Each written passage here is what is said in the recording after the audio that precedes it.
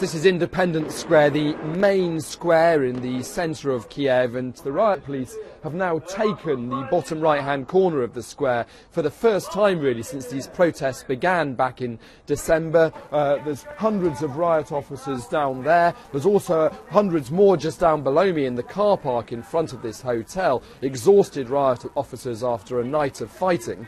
The protesters are still holding the main stage where they're still making rousing speeches and singing rousing songs, but their headquarters, that building through the black smoke behind me, that is ablaze. That was the building they were using as the headquarters since December, but is now pretty much unusable, and we were seeing people trying to climb out of burning windows yesterday.